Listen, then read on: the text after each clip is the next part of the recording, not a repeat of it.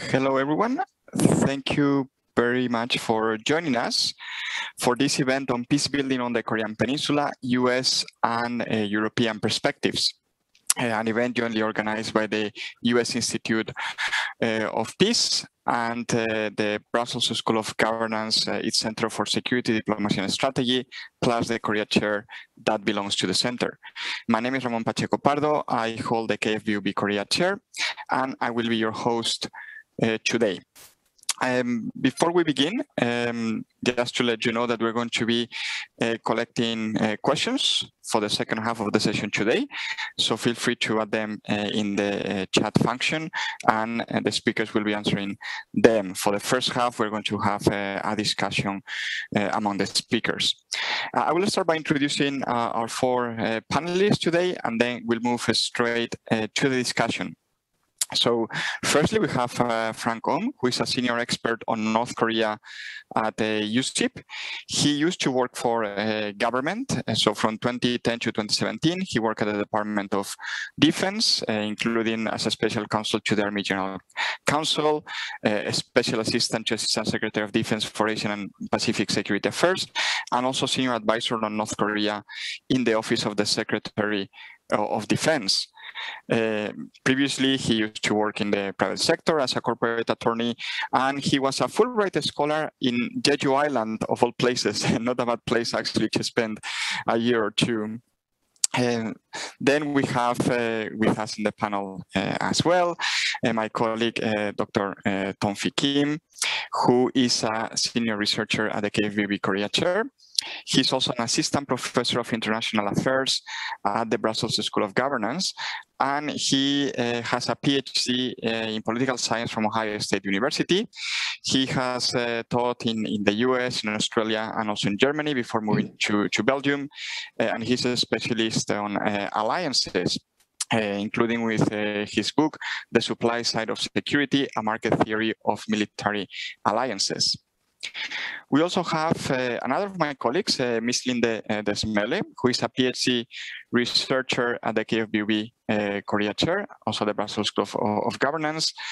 She has a master's in European studies from Leuven University and from Seoul National University. And our Belgian viewers might remember her. She was a commentator during the recent US election, spending all night explaining to Belgian viewers the victory from President Joe Biden. And last but certainly not least, we have Ambassador Joseph Jun, who is a senior advisor to the Asia program of the US Institute of Peace, USIP. He's also a former US Special Representative for North Korea policy. And during his time, 33-year diplomatic service, during his time with the US Department of State, he also served as a US ambassador to Malaysia and also Deputy Assistant Secretary for East Asian and Pacific Affairs between 2011 and 2013. So without any further ado, I'll go ahead with the first question, which is actually for you, Ambassador Jun. You had this role as former special representative for North Korea policy and also a long career as a diplomat. So you had a front row South Korea during this time. In your view, have there been any common threats across different administrations regarding the role that the US could play in supporting peace building in the Korean Peninsula? Well, thank you very much. I'm very delighted to be here. It's a very rare occasion that we have an exchange with our European counterparts. So very happy to be here, and thank you for including me. You know, this is a North Korean issue has been festering for such long time. And as you noted, I've dealt with it for a while. Much too long for me to really, think about it. But there are really three items I wanted to point out where I do think Americans in general have been misguided. The first is the assessment. We have always had not quite the realistic assessment of North Korea. Let me give you a couple of examples. One happened in mid-90s. I was also working on Korea issues at that time. And this was the death of Kim Il-sung, when Kim Il-sung died, Americans really thought that his successor, Kim Jong-il, would not survive. And that misapprehension lasted for a long time, despite real hardship North Korea went through in the second half of 90s. And I would say we made a similar mistake when Kim Jong-un came to power. This was early 2011. We regarded him, we didn't know about him. He was 26-year-old, a little bit pudgy and with not a very good haircut. And so it was almost a caricature. And we make those mistakes, caricatures of what North Korea. That's the first one. Second one is the real politicization of North Korea diplomacy in Washington, as well as the second most important country, which is South Korea. In Washington, we've been having fights between hawks and engagers, between realists and between ideologues. And examples of those that policy has suffered. John Bolton is certainly one. And then the list goes on, Paul Wolfowitz being the other, and then politicians like John Kyle, and so on. So that has made diplomacy very difficult. Politicization is even worse in South Korea, where electoral outcomes, who is in power, completely depends on how you view North Korea. And you see that division. US and South Korea must work together on this issue. And yet you see the serious degradation of our engagement efforts because of politicization in South Korea, as well as politicization in the US. And we've suffered from that. And the last one, and there are many I would point to, is for the negotiators. When I talk to North Koreans, there is such what I call asymmetry between the overwhelming interests of North Koreans and for US negotiators who, North Korea is important, but it's not a matter of life and death struggle. So for North Koreans, they are desperate. They must do completely what is wanted by their bosses. There is zero element of open discussion. And that has really hampered our view of North Korea and what we can do. So we get stuck on what I call lowest possible equilibrium, and very hard to move away from that. So I'm hoping that as we learn these lessons, and especially we learned the lesson, I believe, from the Biden administration, that we can take some of these and really move on where our policy and our assessment become more realistic. So why don't I stop there and then hear what others have to say. Thank you very much. Thanks to you. And you already mentioned the Biden administration. Of course, we have the policy review coming out in the coming days. So we'll be discussing this later in the panel today. I want to move on to Mr. Raum, who spent, as I said, 7 years at the Department of Defense working on issues related to the Korean Peninsula. Can you tell us how would you characterize the views of the US military regarding its role in any potential peace-building process in the Korean Peninsula? Thanks, Ramon, and it's great to be working with you and the Brussels School of Governments. I wish we were there in person in Brussels rather than where I'm at right now, sort of a raining day in Virginia. But let me first, I have a few follow-up points to Ambassador Yoon first, and then I'll get to the question about the military role. I agree 100% with everything that Joe said. One thing I would add is that, so one of the problems is that the US for a very long time basically had no interest in peace building on the Korean Peninsula. And instead, its primary focus was on using deterrence and defense to maintain peace and prevent North Korean aggression. But I think maintaining peace and basically the absence of violence isn't the same thing as peace building, right? A second issue was that the US also felt that it was basically up to the two Koreas to reach a peace. Now, of course, I think that's true that two Koreas do need to work together to establish peaceful coexistence. But I think this ignores the fact that North Korea has always viewed the US as the bigger threat and the main source of its problems, whether it's US military capabilities or the US role in global sanctions. When the US finally did start engaging with North Korea at senior levels, this was in the early 1990s, it was to seek North Korea's denuclearization first, and then only after that, it would address serious peace building. So ultimately, I think the US has overall had a very passive and somewhat ambivalent approach to peace building on the Korean Peninsula that focused more on deterrence over peace building and its own interests rather than thinking about mutual interests. Now, getting to the question about the military role. So the US military's primary goal has been to ensure that it's prepared and that it's ready to deter and, if necessary, defend against any North Korean aggression. And this all stems from the military's main objective of keeping the US and its people safe, as well as our commitment to the US-South Korea Mutual Defense Treaty to protect the Korean people. So I think this perspective can be summarized as peace through deterrence.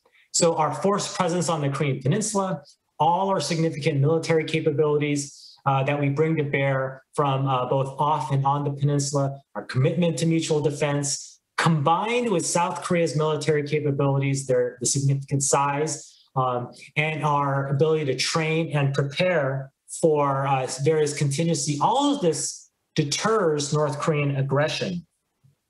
And then it's this environment of stability and relatively low tensions that creates the opportunity in which our societies and our economies can flourish and prosper, as the last 60 years have shown.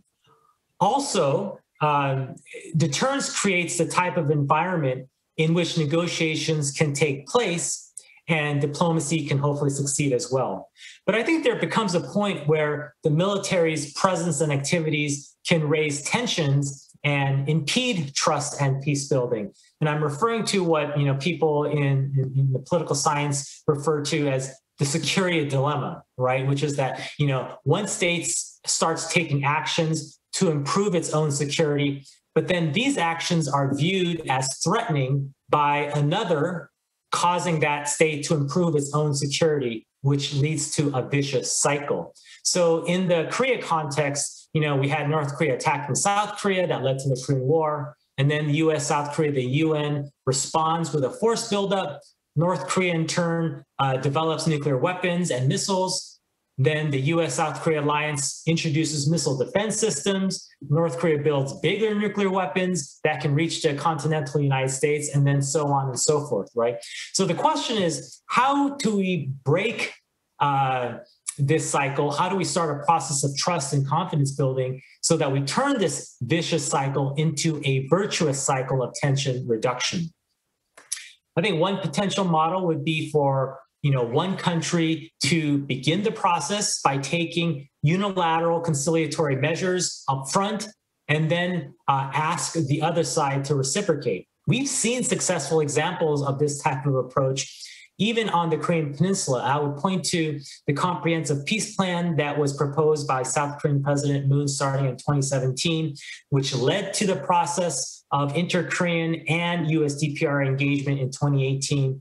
I would also note that this period of engagement included military confidence building measures, such as the suspension of US-South Korea joint military exercises in August 2018, as well as the inter-Korean comprehensive military agreement that was agreed to in September 2018. So let me stop there. Thank you very much. And we will have, I think, time probably later on to discuss this cooperation, obviously, with South Korea, initiatives that South Korea may have as well. But now I want to move to Europe, and I'm going to move to my colleague, Dr. Kim. What about the European Union? What has been Europe's approach towards North Korea in recent years, and also especially in terms of supporting peace building in the Korean Peninsula? I'm going to be very simplistic and probably offensive or rude to some people, but I believe that from the perspective of the European Union, the road to Pyongyang from Brussels should go through Washington, D.C. This is only natural because European states are geographically far from the Korean Peninsula, and they have relatively little economic and military interests at stake. European states have a very close tie with the United States, and frankly, the transatlantic relationship is so much more important than their relationship with the two Koreas. Obviously, this doesn't mean that the European Union's approach to North Korea will be identical with that of the United States, because the United States has a very different capability and also a different role as a geopolitical actor in East Asia. But it still does mean that the European Union will not spend their precious political capital to influence US policy toward the Korean Peninsula. So what does it mean in terms of the actual EU policy toward North Korea? After the Clinton administration signed the agreed framework with North Korea in 1994, the EU policy was characterized by positive engagement with Pyongyang. Clinton asked the EU to join the Korean Peninsula Energy Development Organization, KEDO, and the EU joined it as an executive board member in 1997. And the member states of the European Union actually at that point had already begun financial contribution to KEDO even before the European Union joined the organization KEDO. And the European Union also financially contributed to the heavy fuel oil supplies to North Korea, about 20% of the cost. EU DPRK, EU-North Korea political dialogue began in 1998, and many Western European states which didn't have a diplomatic relation with North Korea in the past began to have such diplomatic ties around 2000 and 2001. And in 2001, the Swedish Prime Minister at the time visited Pyongyang in his capacity as the President of the Council of the European Union at the time, and the European Union established a diplomatic tie with North Korea.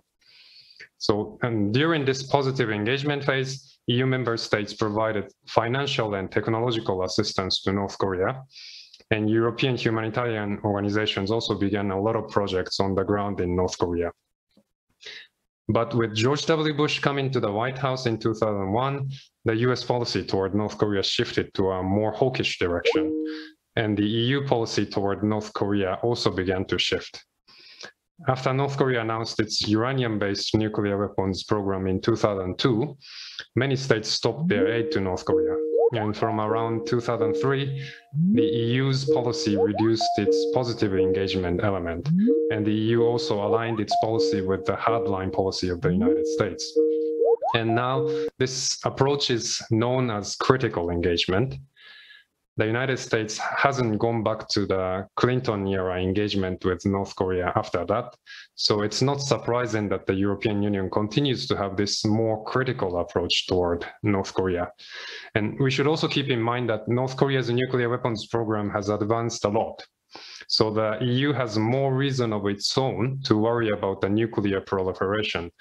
And President Trump's shift to a less confrontational policy toward Kim Jong-un didn't require the softening of the EU stance toward North Korea. So that's another reason why the EU stance still remains to be more critical toward North Korea. I guess I will stop here. Thank you, and it's interesting because you mentioned the US factor in EU policy, and I think the next question, Ms. Desmeli, I think I want to ask you about this actually. How do you think that the EU can play a supporting role, or what role can it play in actually supporting the US policy towards North Korea? Yes, thank you. So good morning or good afternoon, everybody. I think first to start, I really want to copy everything that was said by Dr. Kim. I think that really provided some very much needed background for the discussion if we kind of shift the discussion to today. And as was already mentioned, so the EU for several years followed the policy of critical engagement towards North Korea. And so in then answering the question, I do want to start by emphasizing that the critical engagement policy has 3 goals, and I will go back to why that's important in just a minute. So first, the EU wants to uphold the international non-proliferation regime. Secondly, it wants to improve the human rights situation in North Korea, so the living conditions of ordinary North Koreans, if you will. And then it wants to, thirdly, support a lasting diminution of tensions on the Korean Peninsula, which really links back to the theme of today, more the peace-building theme, I guess.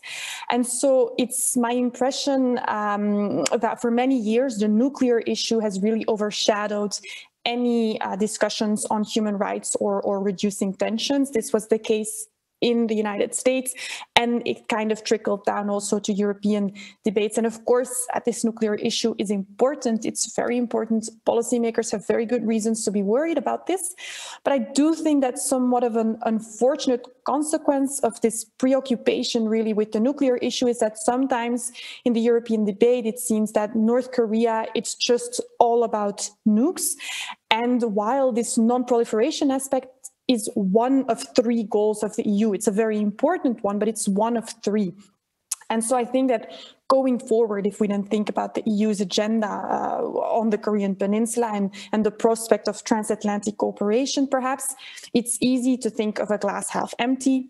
We, of course, have to be careful in speculating too much about the Biden administration, but it does seem unlikely, to put it frank, that the Biden administration will all of a sudden manage to achieve what so many have tried and have not succeeded in, which is to achieve the complete denuclearization of the Korean Peninsula. But I do think that despite this, that in contrast to the Trump administration, the Biden administration does really have, there's 2 important differences there that I do think might open up a window of opportunity for the United States and the EU to work together, obviously in consultation with South Korea, when it comes to those other 2 goals, so human rights and then peace building.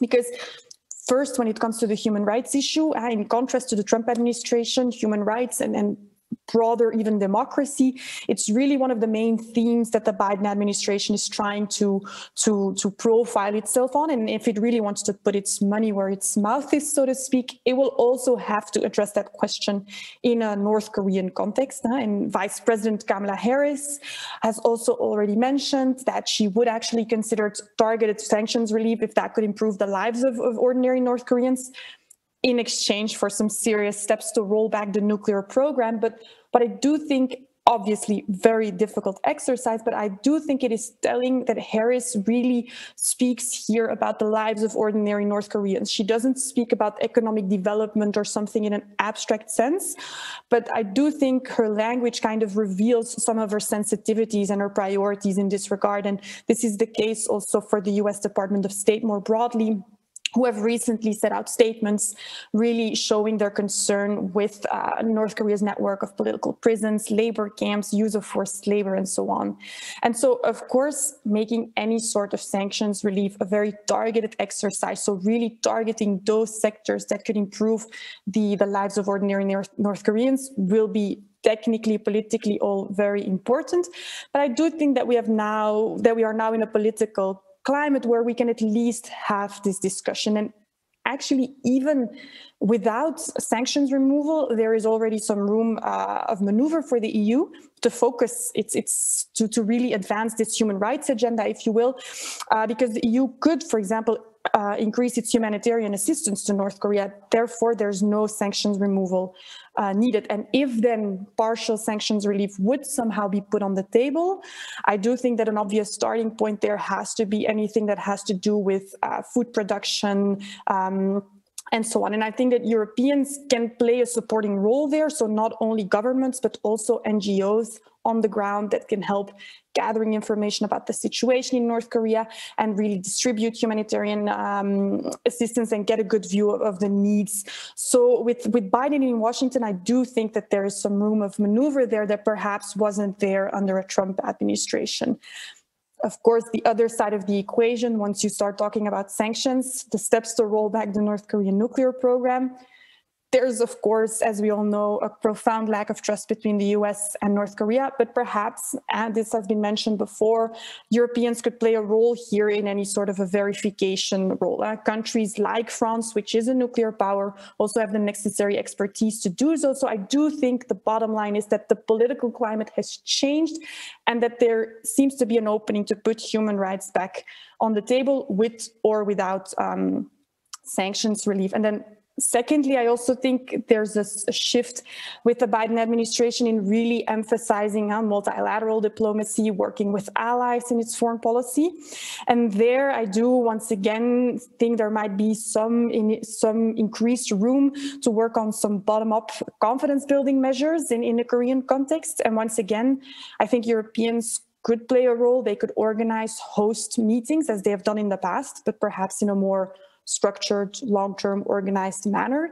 And they can also start talking, I think, to the North Koreans as the EU, as an actor, which is not the case at the moment. And I think any additional line of communication can then also perhaps be used to back channel between Pyongyang and Washington at times when there are certain political reasons not to do this out in the open. And bringing the Europeans into the equation might also be appealing to North Korea. North Koreans are interested in European cash, but perhaps a bit less cynical. Multilateralizing the process might also add credibility to it because, as was mentioned by Ambassador Yoon, this is the North Korea issue is very often politicized in different contexts, in different political and different domestic contexts. And by multilateralizing, you might input some more stability there. So here as well, I do think that the political climate seems to be right for the EU to start maneuvering a bit more without being afraid of immediate backlash and immediate retaliation on the part of the United States.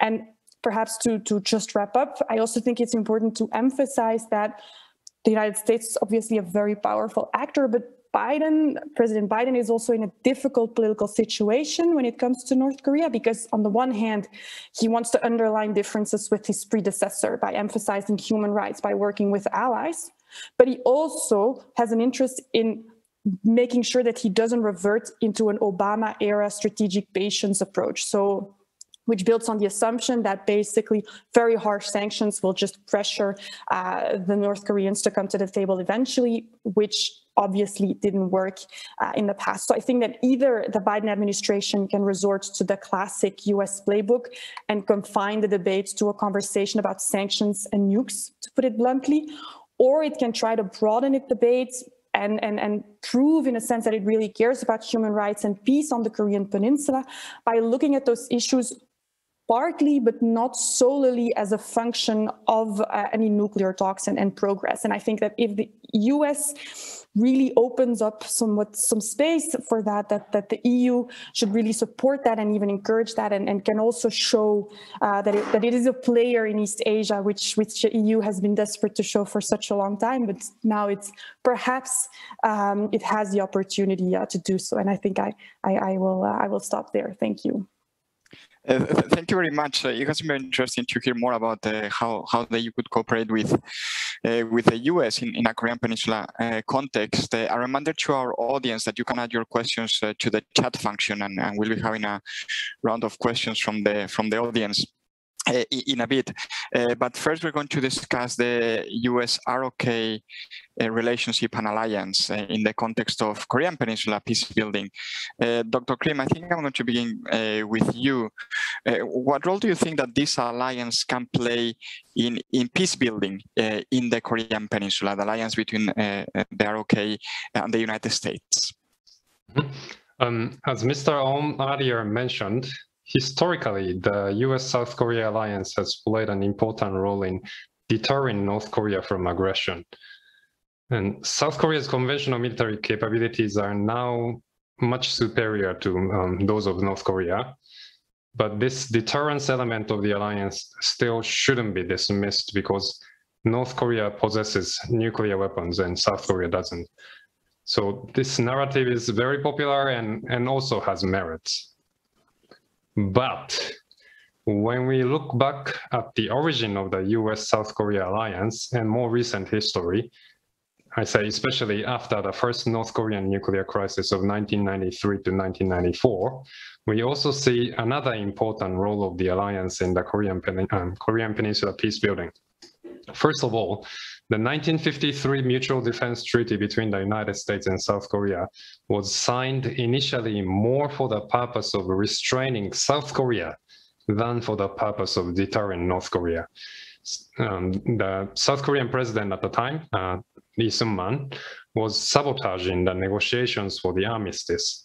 And Dwight Eisenhower accepted Lee's demand for a mutual defense treaty in exchange for Lee's cooperation to stop the Korean War.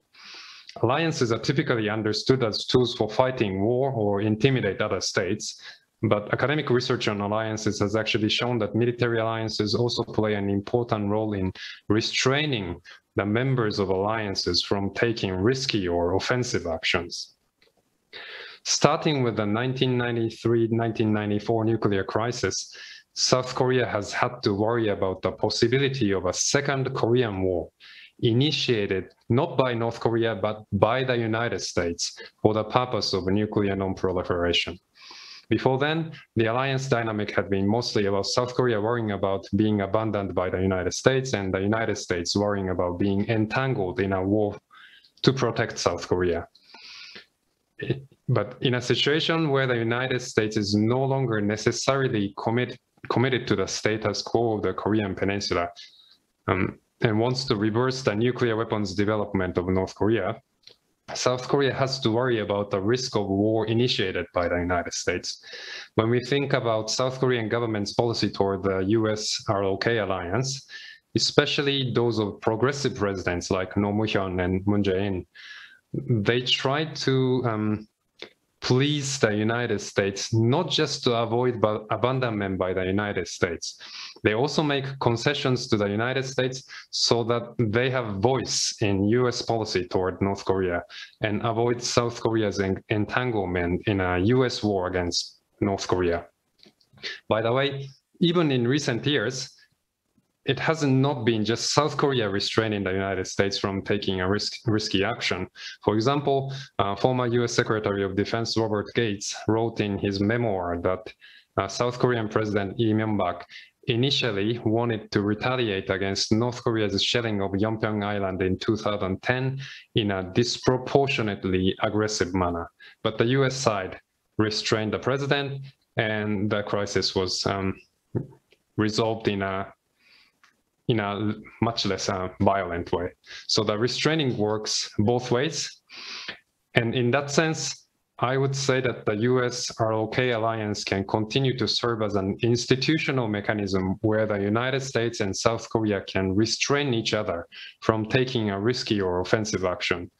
The US-South Korea alliance plays an important role in relation to other countries like China and Japan, but I think that discussion will be just too complicated and take too much time, so I just stop here for the moment. Thank you. Thanks to you, because I mean, it's a very complex topic, as you say, and you've been able to summarize it in a few minutes.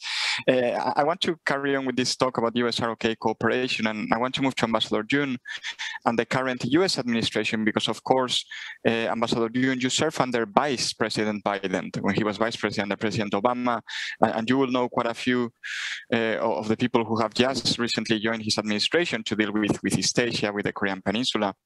So with the new Biden administration promising, as we have said, to work with allies, the recent visit by Secretary of State Blinken and Secretary of Defense Austin to Korea and of course to Japan as well, how do you think Washington should coordinate with Seoul in relation?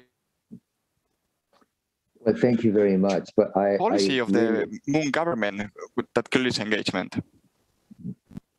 Thank you very much. I very much I enjoyed, and I thought the comments of all the panelists were very, very relevant. You know, there is a old Korean saying, to put your shirt on right, you got to get the first button right, so that the shirt looks great. And so start is very, very important for the Biden administration. And I think they've made a good start. They have tried to engage with North Korea. It's now become clear that they have sent a back channel message number of times to North Koreans, but as of yet, North Korea has not engaged them. And they have made this very important trip to South Korea and Japan. They've met the Chinese in Alaska. And I think the next step should be that Americans should tell North Koreans that they acknowledge the Singapore joint statement that was made in 2018 between Trump and Kim Jong-un. I mean, there is nothing bad about Singapore joint statement. I mean, it mentions complete denuclearization. It mentions peace process. It mentions building relations. There are some objections that the order of this is wrong, but I think, you know, you and I can argue about whether the 10 Commandments have the order right, you know? So really, I think that if the Americans were to do that, I am almost certain they will get a positive response from North Koreans. Realistically, there is no hope North Korea is going to denuclearize. I completely agree with Linda that you need to prioritize non-proliferation, human rights, peace building, but I also think you need to prioritize absence of war. I think that's very important, you know, to have a situation in which there is stable relations where it's predictable that there is not going to be a war in near future. And to do that, you need a process. So I would hope the third step of Biden administration would be to propose, whether it's multilateral format, bilateral format, to propose a process that will get us to stabilization. I think, you know, over the next few years, that's the most we can hope for. Thank you. Thanks to you. And I want just one last question building on what you said to Mr. Aum, and then we already have questions from the audience coming in, so we can move to them. But Mr. Aum, more broadly speaking, in this process where we have to discuss peace building, denuclearization, human rights, how do you think they relate to each other? How much should the Biden administration prioritize peace building in the Korean Peninsula, especially vis-a-vis these two other goals, denuclearization and the human rights situation of ordinary North Koreans? Well, that's a great question. I think right now, and I mentioned this earlier, I think that peace building plays a secondary role in Washington's approach, meaning that the U.S. is very passive and almost reactive about peace building. So for the U.S., peace is viewed as something that comes about as a result of denuclearization rather than being a driver of denuclearization. The U.S. view is so focused on what we want in terms of denuclearization and human rights improvements that we mostly ignore or discount what North Korea has been demanding about its own concerns and security. And we've seen this throughout our policy towards North Korea, where we always demand that North Korea take denuclearization steps first before we have any discussions about peace or normalization. And I think this is a problematic approach because it requires North Korea to assume greater risks and costs to its own security first before it starts to see any eventual benefits. And this simply is not a realistic path for North Korea to take. Really, it's the U.S. as the more powerful country that's in a better position to take greater risks for peace. So as I hinted at earlier, I think the U.S. approach needs to elevate peace building as part of its strategy so that it's equal to the goals of denuclearization and security. And I think these goals go hand in hand and are complementary. The Trump administration actually tried this approach somewhat. So President Trump signed the Singapore Declaration, as Ambassador Yoon referred to, and it listed new US-DPRK relations, a lasting, stable peace regime as some of the main goals, along with complete denuclearization. And the special representative for North Korea policy at the time, Steve Biegun, he also articulated this approach as well when he said that the US would seek peace and denuclearization simultaneously and in parallel.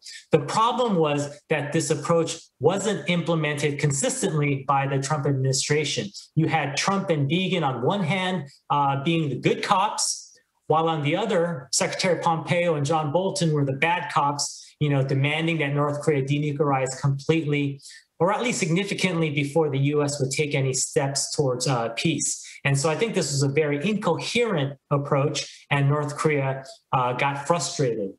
So I think instead of that sort of incoherent approach, what I would recommend is a bold peace offensive by the United States. And under this approach, we would preserve our strong deterrence posture. We would maintain denuclearization as a long-term goal, but we would also signal a comprehensive effort to strengthen relations and build peace with North Korea.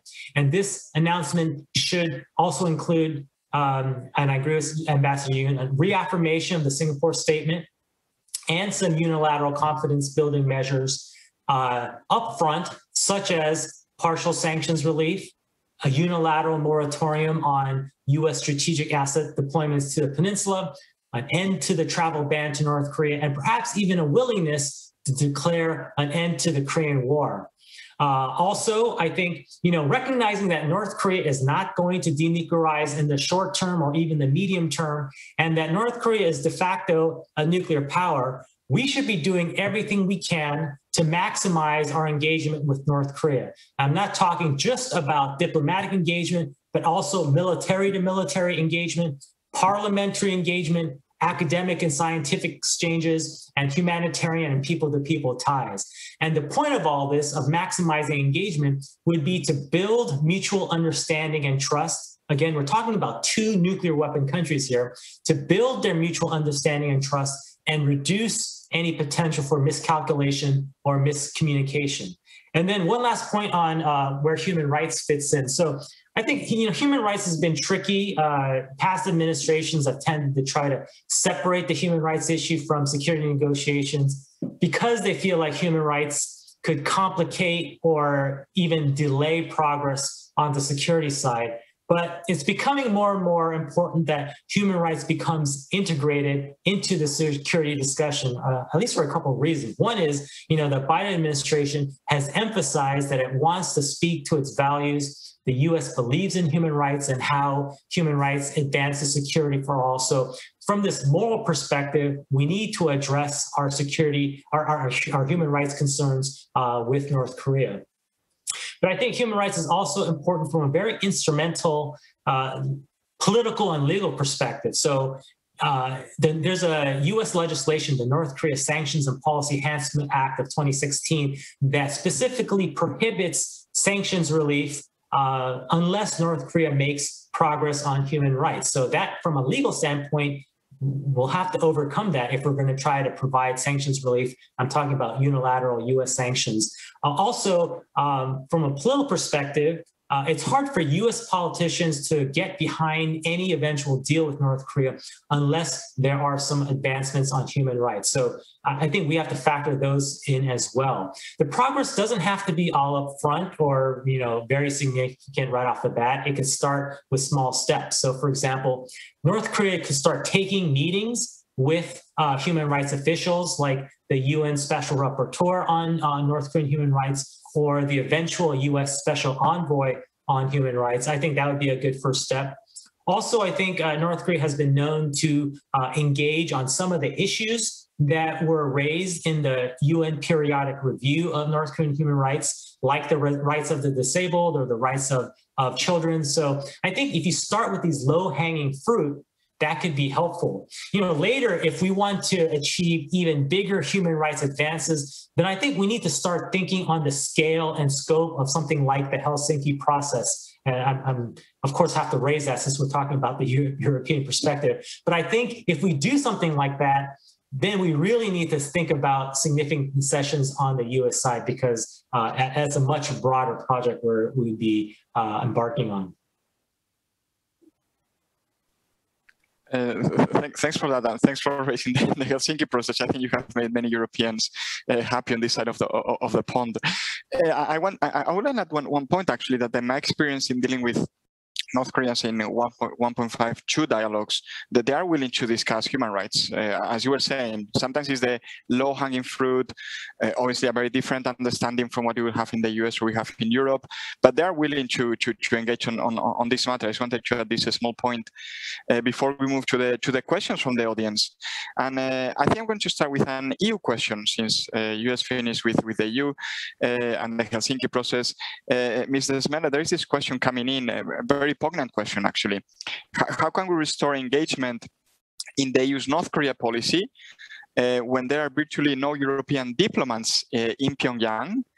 Probably right now there is no European diplomat except for Russians in Pyongyang, and also the DPRK government rejects even humanitarian aid. So how can we restore engagement under these conditions? Yes, thank you very much for this question, which indeed is a very pertinent one.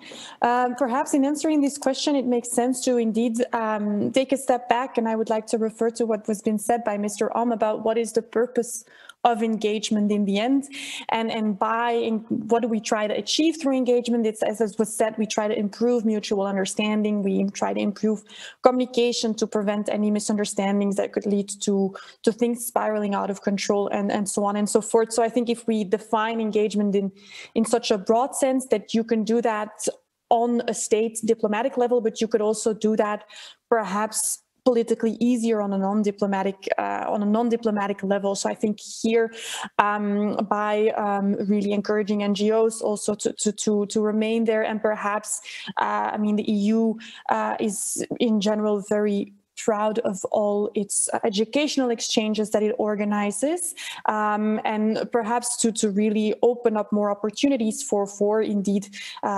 exchanges between universities, think tanks, NGOs, and so on, that can really at least also help, because this risk of caricaturizing North Korea definitely also exists in Europe. So that could already be one step. And then perhaps at a more state diplomatic level, I am personally a proponent of opening an EU embassy or representation in Pyongyang.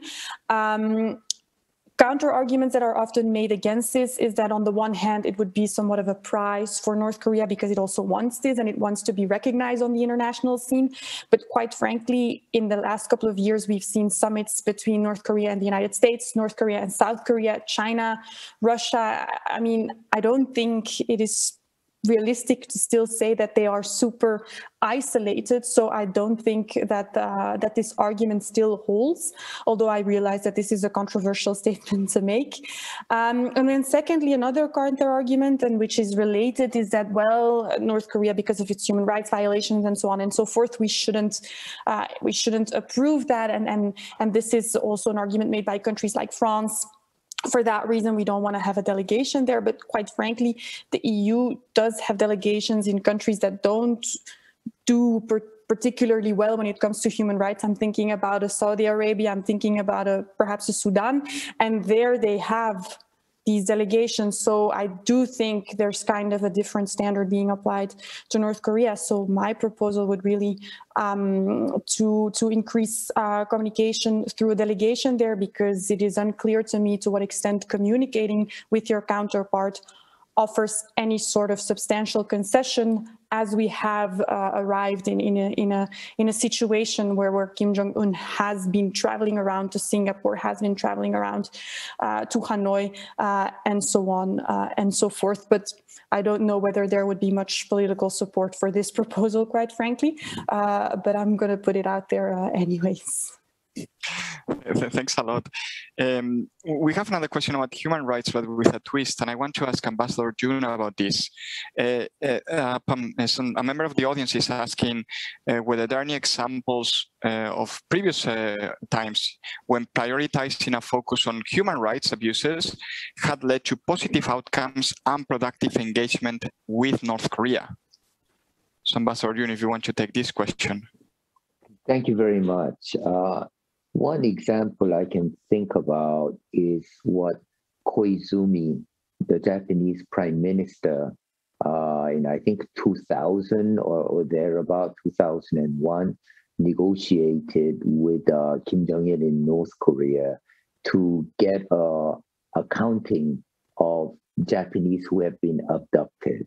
And so at that time, there was good negotiations initially, and a number of abductees actually came back to Japan, and some remains came back. However, North Korea was never able to do a full accounting, and so that the remains that they sent back were found to be not the remains of the Japanese citizens who had been abducted.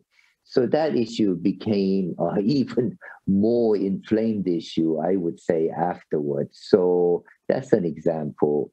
I mean, I myself went to Pyongyang to get Otto Warmbier, but then he died soon after coming to US. So initially feel good, but then it backfired on us as well. So human rights, protecting citizens is a long story. I would say there has not been much success of trying to make lives better for North Koreans who are imprisoned and so on. So that's a tall order. It's a tall order even to get your citizens genuinely accounted for. So it is a very difficult negotiation. Thank you. But thanks for providing these examples as well, so we can learn from past experience. Mr. Ohm, I want to focus now on the role of Congress, because we have 3 questions actually asking about Congress. I'm going to bundle them together if you can tackle them.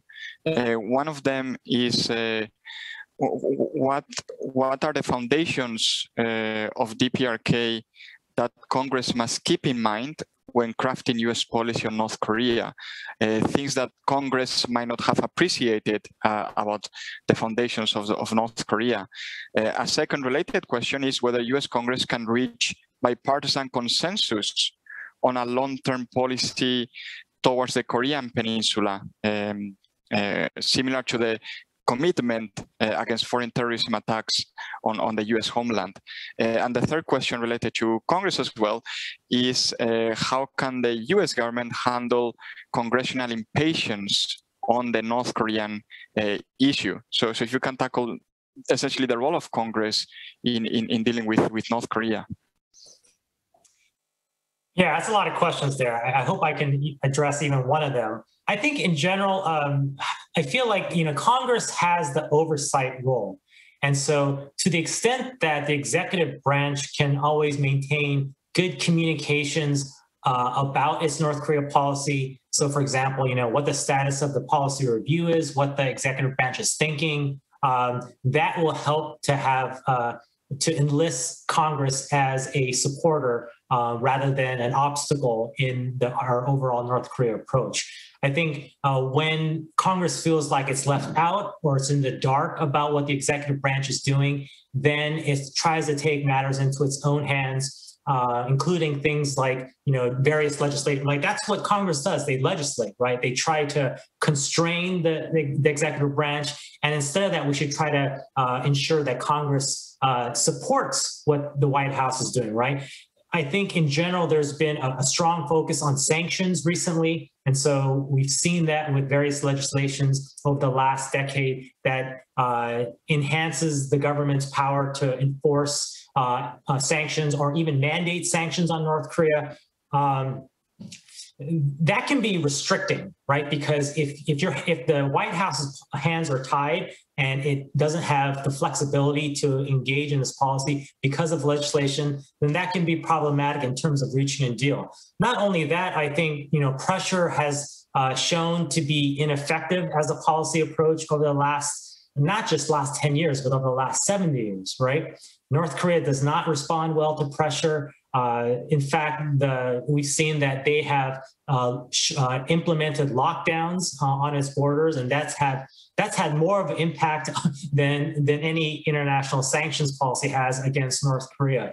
So I think we need to be more realistic about what has been effective in bringing North Korea to the table. When we engage with North Korea, as we did in the 90s, we've achieved many successes, including shutting down Yongbyon for 8 years. And preventing North Korea from reprocessing its plutonium. According to some estimates, that saved us from potentially seeing, North Korea developing 100 nuclear weapons during that 8-year period from 94 to 2002.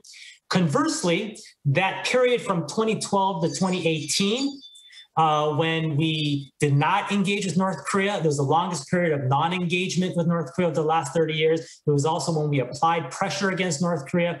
That's when we saw the greatest advances in North Korea's nuclear weapons capabilities. 4 nuclear tests of progressively greater yields, over 90 ballistic missile tests, including at an intercontinental range. I think the empirical evidence is clear about what works with North Korea and what doesn't. Thanks for that. And I mean, it's interesting because we don't appreciate this from outside the US, how important Congress is in US foreign policy decisions, including policy towards North Korea. So it's always something to consider. We have a question about another crucial actor, South Korea, that I would want you, Dr. Kim, to answer. There is a question asking what would be the impact of the further development of South Korea's conventional deterrence capabilities on the peace-building process in the Korean Peninsula? I guess I haven't really thought about this to form a strong opinion about it, but I think it depends on what kind of capabilities we are talking about. For example, if it is deterrence by punishment, and if you, for example, want to increase the South Korean capability to really punish the North Korean regime, and I guess its extreme form is to be able to execute a attack against the supreme leader. And when you have that kind of thing, it could actually destabilize the strategic situation on the Korean Peninsula.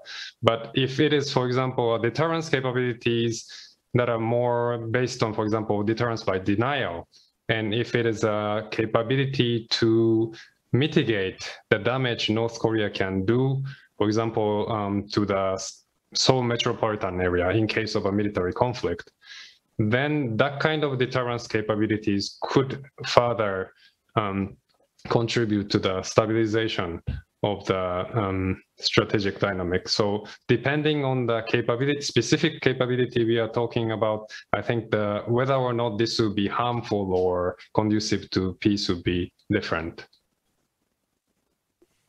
Thank you. And I should tell our audience that we're going to go a little bit over time since we have a few more questions to tackle.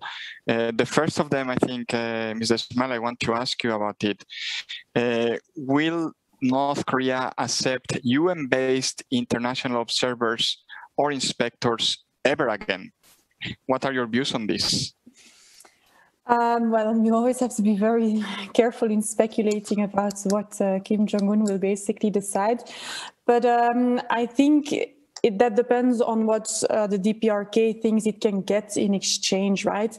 For allowing UN inspectors into North Korea or prohibiting them from entering, it's all part of this negotiation game or with bargaining game, if you will, where North Korea tries to get as much leverage as possible. So I do think if instead of when we shift to a more engagement type of atmosphere again, and if perhaps there are certain implicit carrots offered to North Korea for accepting those, and I don't see any reason why they wouldn't do that again. Of course, they will be very picky on what precisely they show and where these people can go and not. But I think that's all part of a longer cycle of a bargaining game that's ongoing between North Korea and, to a large extent, in this case, the United States. And of course, that touches on Europe as well, right? Because we have French Swedish inspectors that have already said they could be deployed if necessary. Exactly. There are also other, going through the UN has a more inclusive touch to it. So it's probably also good for the legitimacy of the institution as such. However, even if UN-based international observers are not allowed in, there are other alternatives possible, and there are indeed several European countries who have already mentioned their interest or willingness in playing that role. Absolutely. Thank you. We move to Mr. Raum now with a question about the role that folks not in government can play to support peace. So it's a question about NGOs, organizations such as Women Cross DMZ, these type of organizations that want to bring attention to the fact that many Korean people actually want to achieve peace. So what role do these organizations, or can these organizations play when it comes to supporting peace in the Korean Peninsula? Thank you. I think that's an excellent question. I'm going to answer from the perspective of the U.S. Although, obviously there's roles to be played by, grassroots citizens across the world. But I think so. These organizations like Women Cross DMZ, other humanitarian grassroots organization, human rights. Those that focus on remains recovery of U.S. service members that are unaccounted for from the Korean War, they all can play a helpful role. And it all starts with the ability of U.S. citizens and their right to petition their government, right? Everyone has a right to ask their government for something that they want changed about U.S. policy. We in D.C. tend to be caught in our groupthink, in our bubble, but not recognizing or underestimating the ability of each U.S. citizen to advocate and lobby for changes in U.S. policy, right? And we've seen that.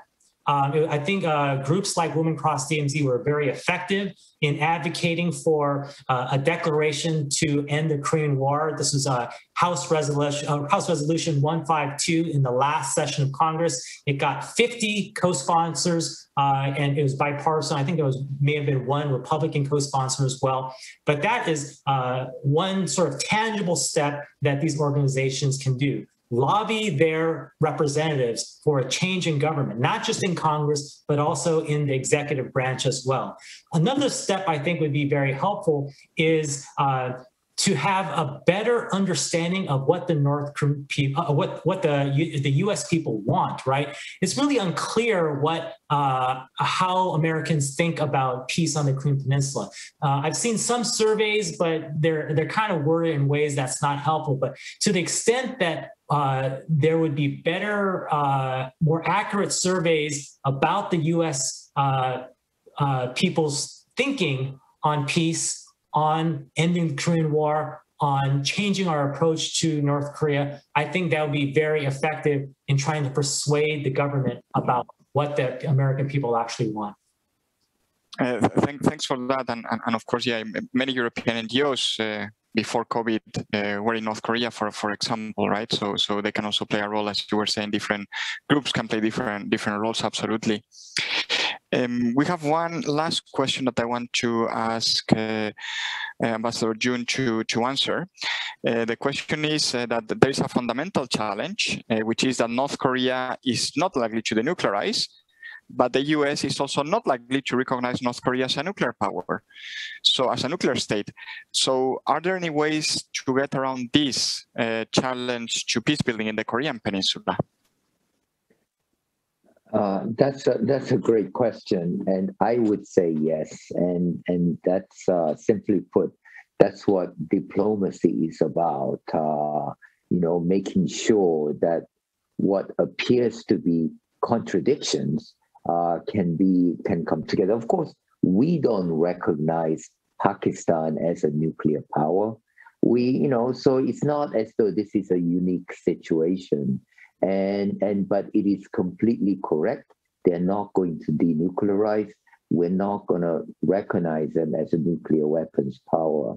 I think what the discussion has shown today, to me, is that United States needs to really broaden its policy aperture. We need to think about broader options, more options than just pressure. And that's the point that Frank has repeatedly made. And that is, our traditional policy has been to say Kim Jong-un must know that he's better off without nuclear weapons than with nuclear weapons. That doesn't work because Kim Jong-un will not believe that. His highest priority goal is regime survival. And he thinks he's way better off with nuclear weapons than without. So by broadening the discussion with them, including peace and security discussions, as well as non-proliferation discussions, we are coming to really beginning to think about what is it that Kim Jong-un wants. So this is a challenge that's been with us. We've failed at it so many times.